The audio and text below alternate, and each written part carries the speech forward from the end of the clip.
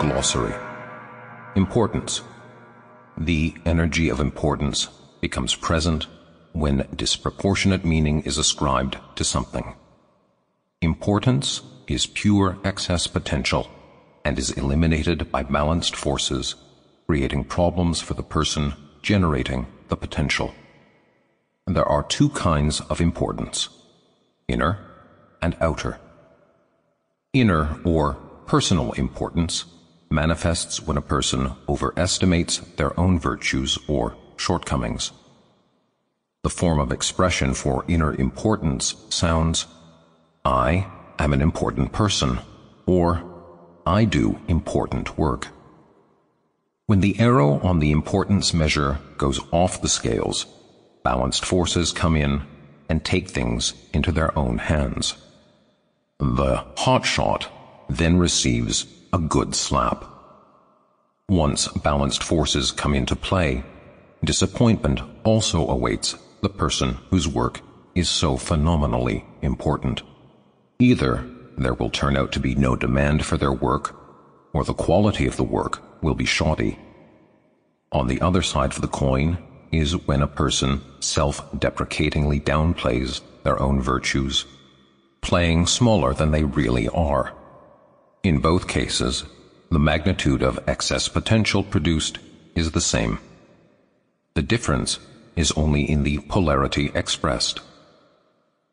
Outer importance is also artificially created when a person attributes excessive meaning to an object or event in the outside world. The form of expression for outer importance might sound, "Such and such is extremely important to me," or "It is extremely important to me to do such and such." This generates excess potential, which ruins everything. Imagine having to walk along a log lying on the ground. Nothing could be simpler. But what if you had to walk along the same log placed across the roofs of two high-rise buildings? The short stroll would become extremely important to you, and there would be nothing you could do to convince yourself otherwise. Wave of fortune. The wave of fortune is created by a cluster of lifelines that are particularly favorable to a specific individual. There is nothing the alternative space does not contain, including such golden veins. If you arrive at an outer line of this form of irregularity and experience some form of good luck, you can slide onto other lines within the same cluster by inertia, and, consequently, other fortuitous circumstances will follow on from the first. However, if you experience a bit of a bad patch after the first stroke of luck, it means that a destructive pendulum has latched onto you and led you away from the wave of good fortune. Choice. Transurfing proposes a fundamentally different approach to achieving one's goals. According to this approach, a person makes an order as they would in a restaurant, without any consideration for the means of achieving the goal. As a result, the goal is realized to a large part of its own accord, independently of the direct actions of the customer. Desires are not fulfilled. Dreams do not come true. Yet, your choice is an immutable law and will inevitably be realized. It would be impossible to explain the essence of choice in just a couple of words. Transurfing is basically all about what choice is and how to actually make choices. Unity of heart and mind. Will is inherent to the mind, and yet, despite this fact, the mind cannot control outer intention. The heart, on the other hand, is capable of identifying with outer intention, and yet it is not endowed with the power of the will. The heart flies around the alternative space like an uncontrolled kite. In order to bring outer intention in line with your will, you have to achieve unity of heart and mind. In this state, the feelings of the heart and the thoughts of the mind are as one. For example, when a person is filled with joyful inspiration, the heart sings and the mind rubs its hands in glee. In this state, a person is capable of being highly creative. It can also be the case that the heart and mind find agreement in emotions such as anxiety, fear, and non-acceptance. This is when our worst expectations are realized. Finally, when common sense insists on one thing and the heart resists, there is discord between the heart and mind. Guardian's Riddle. Everyone can have the freedom to choose whatever they want. How can such freedom be obtained? People do not realize that they do not have to struggle for what they want and can simply have it. It sounds very unlikely, but nonetheless, it is true. The key to the riddle can be found by reading Transurfing Reality in its entirety. You will not understand the solution to the riddle fully if you peek at the last chapter without reading. Signs. Guiding signs are signs that indicate a forthcoming turn in the alternative's flow. If something is approaching that could have a substantial impact on the future course of events, then a sign appears to signal it. When the alternative's flow takes a new turn, a person shifts onto a different lifeline. Each line is more or less uniform in quality. The stream of the alternative's flow can transect various lines which differ from one another in the parameters of their conditions. Change may be fairly insignificant, but the difference can be felt nonetheless. This type of qualitative change is experienced either consciously or subconsciously as a sense that something is not quite right. Guiding signs only appear at the onset of a shift to new lifelines. Not all individual phenomena catch our attention. For example, a crow caws. If you do not notice any qualitative difference in this event, it means that you are still on the former lifeline. If, however, there is something about it that alerts you for some reason, then it should be taken to represent a sign. A sign can be distinguished from more ordinary phenomena in that it signals the start of a transition to a very new type of lifeline. Excess potential. Excess potential represents tension, a localized disturbance in an otherwise stable energy field. The irregularity is created by thought energy when an object is attributed excessive and disproportionate meaning. Desire represents an example of excess potential because it strives to draw the object of attraction to a place where it is not naturally present. The desperate desire to have something you lack creates an energetic differential in pressure, which drums up the winds of balanced forces. Other examples of excess potential include dissatisfaction, blame, admiration, worship, idealization, over-evaluation, contempt, vanity, and likewise feelings of superiority, inferiority, and guilt. Induced shift. Catastrophes, natural disasters, armed conflicts, and economic crises all develop in spiral fashion. First, there is the germ of the event, then its development. Tension rises until things reach a culmination, with emotions spilling all over the place. Finally, the accumulated energy is released into the atmosphere before a temporary ensuing calm. A whirlpool functions in relatively the same manner. A pendulum catches the attention of a whole group of people in its noose and begins to sway with increasing force, drawing people after it onto calamitous lifelines. The individual responds to the pendulum's first push by, for example, reacting to the negative event, taking part in the confusion, and thereby entering the spiral's impact zone, which turns and pulls like a vortex. The phenomenon of the pull into the vortex is defined as an induced transition onto a lifeline in which the individual takes on the role of victim.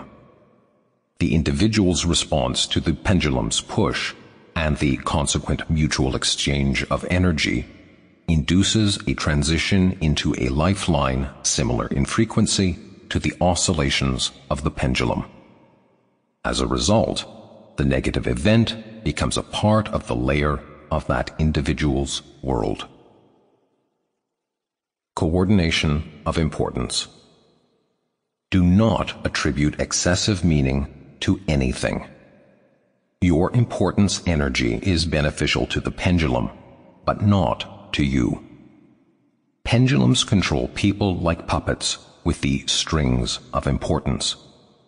People are afraid to let go of the strings of importance because they are under the power of dependence, which creates an illusion of support and confidence. Confidence represents the same kind of excess potential as insecurity. It is just the opposite polarity. Awareness and intention equip you to stay out of the pendulum's game and get what you want without having to battle for it. When you are free from the battle, you do not need confidence.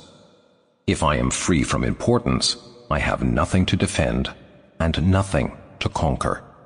I just go ahead and calmly make my choices. To become free of pendulums, you have to abandon inner and outer intention. Problems and obstacles appear on the path towards the goal because of the excess potential of importance. Obstacles are built on the foundation of importance. If importance is reduced, the obstacles will crumble and cease to be a problem. Coordination of intention. The fact that people who have a tendency towards negativity see their worst expectations realized proves that people are capable of influencing the course of events in their life.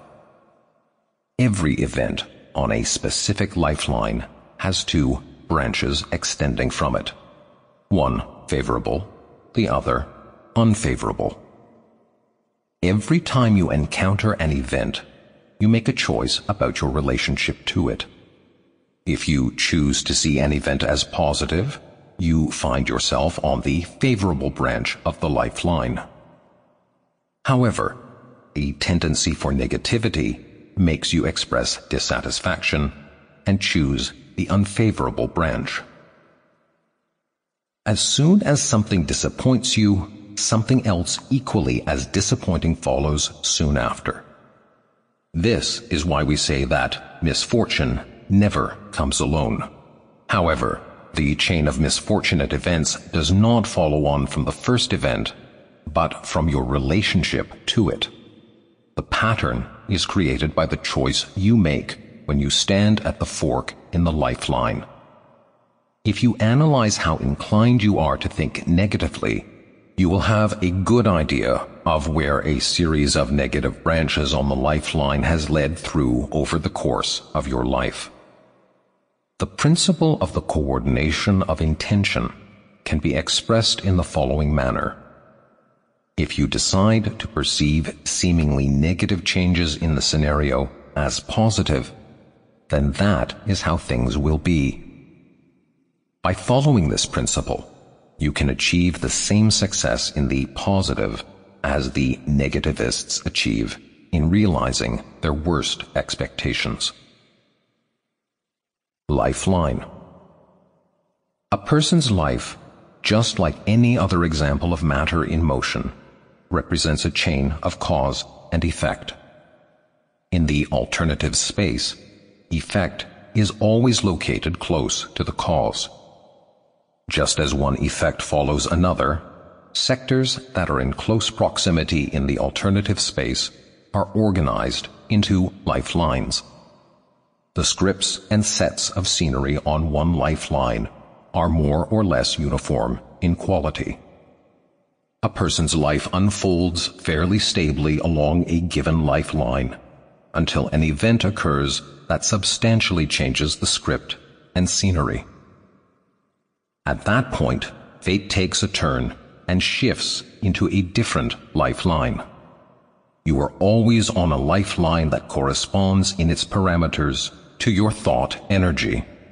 By adjusting your relationship to the world, i.e., your mental image, you shift onto a different lifeline in which potential events can unfold in different ways. Material realization. Under certain conditions, the information structure of the alternative space can materialize. Any thought, like any sector in the field, has certain parameters. When thought energy is transmitted, it illuminates the corresponding sector of the field and realizes that specific alternatives of possible physical realities. Therefore, thoughts have a direct impact on the course of events. The alternative space serves as a template. It determines the form and trajectory of the movement dynamics of matter. The potential for material realization moves in time and space, whilst the alternatives themselves remain in a specific space for eternity. Every living being creates the layer of their individual world via the transmission of thought energy. Numerous living organisms inhabit our world, and every single one of them contributes to the shaping of reality. Pendulum. Thought energy is material and does not totally disappear without trace. When a group of people begin to think in a similar way, their thought waves accumulate in layers and invisible but real energy information structures. Pendulums are created in the greater ocean of energy. The structures begin to evolve independently until they reach a stage at which they are able to subject people to their own laws. When a person comes under the influence of a destructive pendulum, they lose their freedom and are forced to become a small cog in a large machine. The more people, adherents, feed the pendulum with their energy, the more forceful its sway. Every pendulum has its characteristic oscillation frequency. For example, a swing will gain height only if you apply effort to pushing it with a certain frequency. This is what is meant by the resonant frequency. If the number of a pendulum's adherents decreases, its sway becomes weaker. If the number of adherents declines to 0, the pendulum dies and ceases to exist as a separate entity. In order to pump energy from people, a pendulum hooks into their emotions and reactions. Indignation, dissatisfaction, hate, irritation, anxiety, worry, depression, confusion, despair, fear, pity, attachment, admiration, tenderness, idealization, adulation, delight, disappointment, pride, arrogance, contempt, aversion, insult, duty, guilt, etc. The greatest threat of the pendulum's suppressive influence is that it leads its victims away from lifelines in which that person would have been truly happy. It is essential to free oneself from imposed goals after which one battles, straying even further from one's own true path in life. In essence, the pendulum is an egregore, and yet it is much more than this. The notion of the egregore does not reflect the entire range of subtle interaction between the individual and the energy information structures referred to here as pendulums. Intention. Intention can be roughly defined as the resolve to have and act. Intention is realized. Desire is not. You may desire to put your hand up. The desire is shaped in your thoughts, and you become aware that you wish to put your hand up. Is it the desire that actually raises the arm in the end? No. Of itself, desire does not generate any physical action. The arm is only finally raised when the thought has been processed, leaving just the resolve to take action. So it is the resolve to act that lifts the arm? Once again, no. You may have decided that you will lift up your arm, but it will not yet be moved. So, what exactly is it then that causes you to put up your hand? How do you define what lies beyond resolve? Here, the mind is powerless to provide an intelligible explanation for what intention really is. Our definition of intention as the resolve to have and act demonstrates the prelude to the force that actually manifests the action. All we can do is state the fact that the arm is lifted neither by desire nor by decision, but by something we are referring to as intention. Intention is divided into two kinds, inner and outer. Inner intention presupposes active impact on the world around us. This is the resolve to act. Outer intention is the resolve to have, which causes the world to fulfill the individual's will. Inner intention is the concentration of one's attention on the process of moving towards one's goal. Outer intention is the concentration of attention on the process of how the goal realizes itself. Inner intention causes the goal to be achieved, whereas outer intention allows it to be chosen. Everything that is associated with magic and paranormal phenomena relates to the areas of outer intention. Everything that can be reached within the context of the ordinary worldview is achieved by the power of inner intention. Dependent relationships. Dependent relationships are defined by a statement of conditions such as, if you do this, then I will do this. If you love me, you would drop everything and come to the edge of the world with me. If you do not want to marry me, you obviously do not love me. If you praise me, I will be friends with you. If you do not give me your spade, I will drive you out of the sandpit. When love is transformed into a dependent relationship, polarization occurs and balance is destroyed. Unconditional love is love with the right to possess, and admiration without adulation. In other words, this feeling does not create dependent relationships between the one who loves and the object of their love. Balance is destroyed when one thing is compared or juxtaposed to another. We are like this and they are different. For example, national pride, in comparison to which nations? A feeling of inferiority or pride in oneself, in comparison to whom? Where there is contradistinction, balanced forces will inevitably get involved.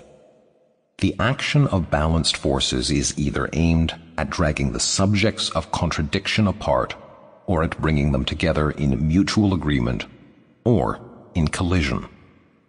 If you are the one who created the polarization, then, in the majority of cases, the impact of balanced forces will work against you. Polarization. Excess potential arises when certain qualities are attributed excess meaning. Dependent relationships are formed between people when they begin to compare themselves and place conditions upon each other such as, "If you do this, then I will do this." Of itself, excess potential is not necessarily a problem, while the distorted evaluation exists irrelatively on its own. However, the moment that the artificially inflated evaluation of one object is placed into a relative relationship with another object, polarization occurs, which calls forth the wind of balanced forces. Balanced forces strive to eliminate polarization, and their action is usually aimed against the person responsible for creating the polarization in the first place. Alternatives space. The alternative space represents an information structure. It is an infinite information field containing all the alternatives of all possible events. You could say that the alternative space contains everything that ever was and everything that ever will be. The alternative space serves as a template and coordinates grid for the movement of matter through space and time. Both the future and the past are held in a constant position as if on a roll of film. The effect of time is only created as a result of the movement of a single frame in which the present is lit up. The world simultaneously exists in two forms: physical reality that can be touched, and the metaphysical alternative space which lies beyond the realms of perception, and yet whose existence is no less objective. In principle, the information field can be accessed. Intuitive knowledge and clairvoyance are sourced in the alternatives space. The mind is not capable of creating anything fundamentally new. It can only create a new version of a house from old bricks. The mind does not store information so much as a kind of address to the information which is contained in the alternatives space. All scientific discoveries and masterpieces are sourced by the mind from the alternative space via the heart. Dreams are not illusions in the normal sense of the word. The mind does not imagine its dreams. It genuinely sees them. Everything we see in physical reality represents a realized alternative. In dreams, we are capable of seeing things that have not been realized, that is, plays with virtual scenarios and sets of scenery. Dreams show us what could have taken place in the past and what could potentially take place in the future. Dreaming is the journeying of the soul through the alternatives space. Balanced forces. Wherever excess potential is present, balanced forces appear aimed to eliminate it. Potential is created by human thought energy when excess meaning is ascribed to a particular object. Compare these two situations. You are standing on the floor in your house, or you are standing at the edge of a precipice. In the first case, there is nothing to worry about. In the second, the situation has great meaning. If you make one careless movement, the situation would be fatal.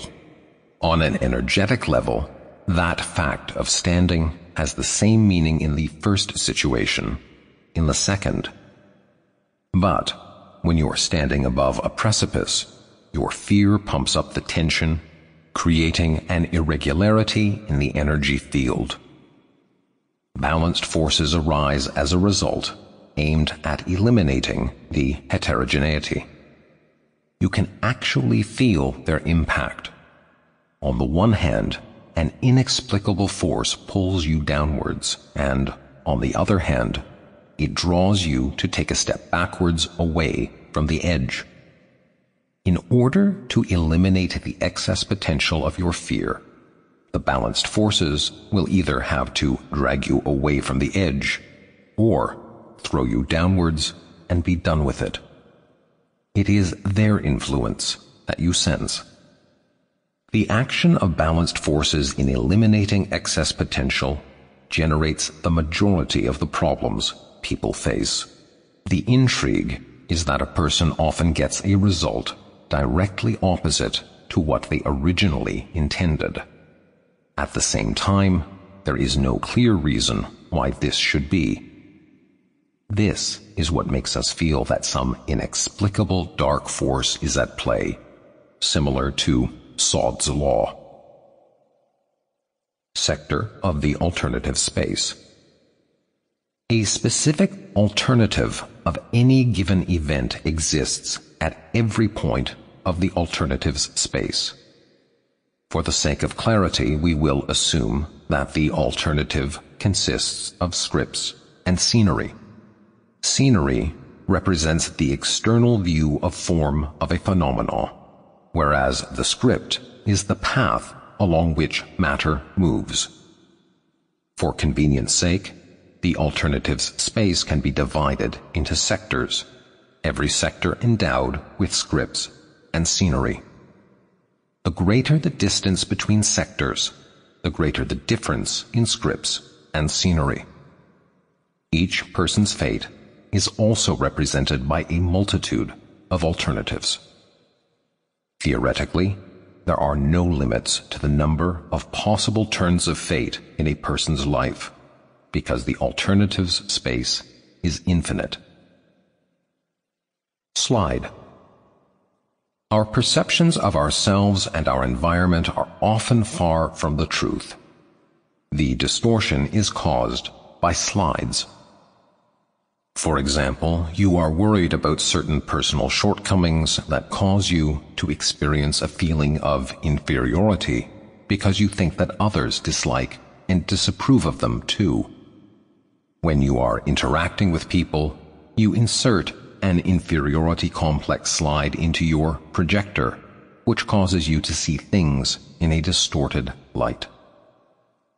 The slide is a distorted picture of reality that exists in your mind.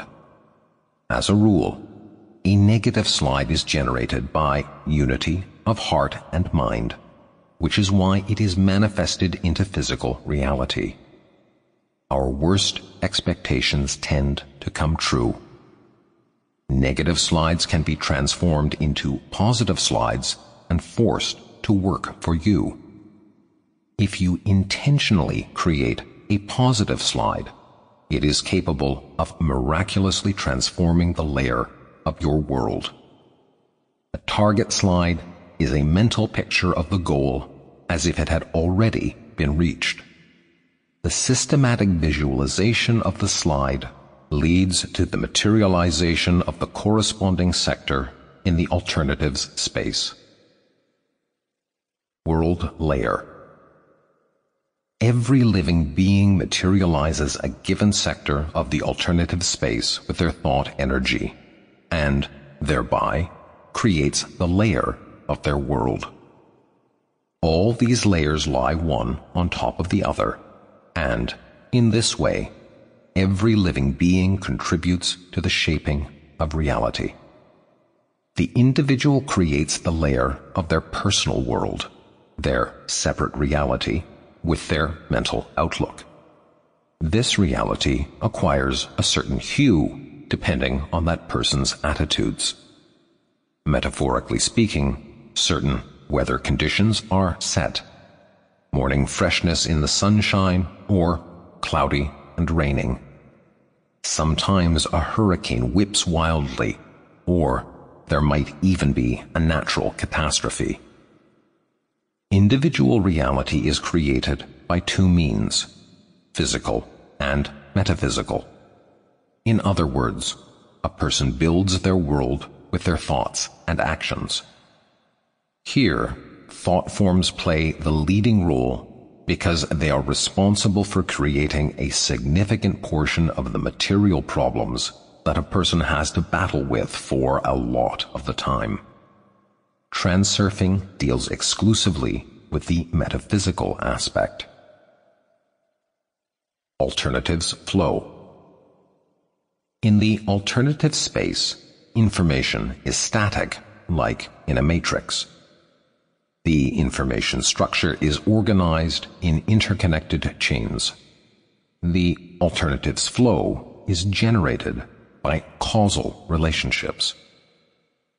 The restless mind constantly experiences the tremors of pendulums and decides to solve all its problems in an attempt to keep the situation under control. In the majority of cases, the mind's willful decisions are no more useful than pointlessly slapping your hands about in the water. Most problems, particularly minor ones, resolve themselves if you do not hinder the alternative's flow. The main reason one should not actively resist the flow is because, doing so, a huge amount of energy is wasted, either in vain or to one's detriment. The flow takes the path of least resistance, and so it contains the most rational and efficient solution to a problem. Resisting the flow, on the contrary, generates a mass of new problems. A powerful intellect is of no purpose if the solution already exists in the alternatives space. If you do not get involved in the refinements and let the alternatives flow take its course, the solution, and, what is more, an optimal solution, will present itself. Optimality is an inherent part of the structure of the information field. The alternative space contains everything, but it is most likely that the least energy-consuming alternative is the one that will ultimately be materialized. Nature never wastes energy. Transurfing. I did not invent the word transurfing. It just came to me from out of nowhere, just like all the other terms and content of this book. It was a while until I came to understand its meaning.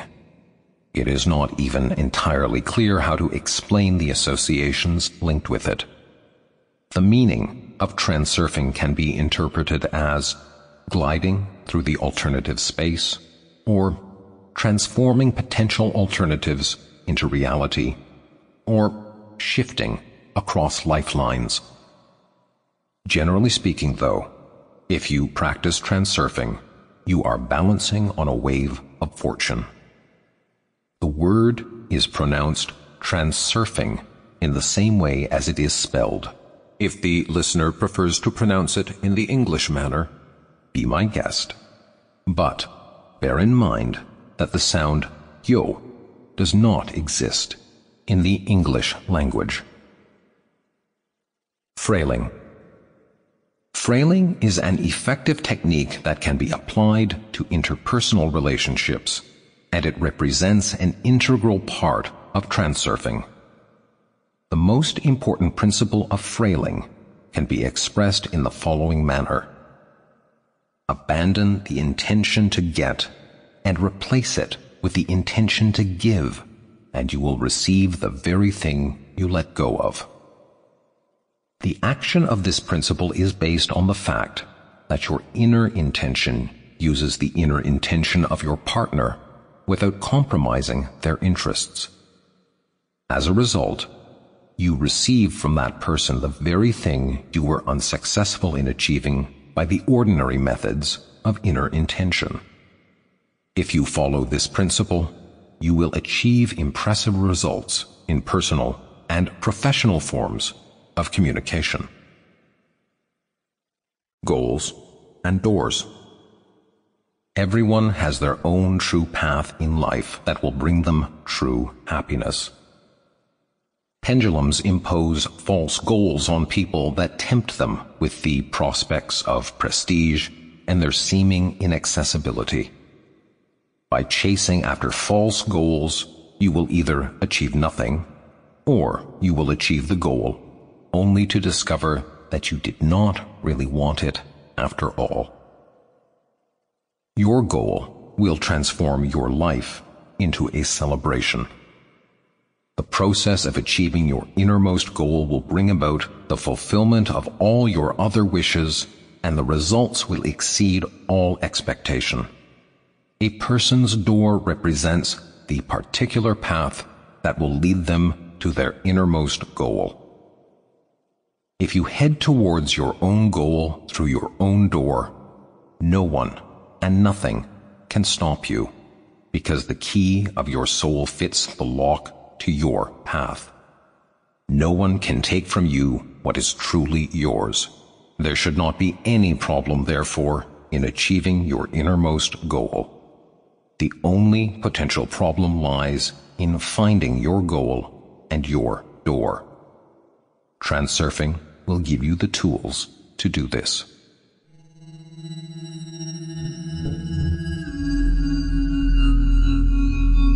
Reality Transurfing by Vadim Zeland.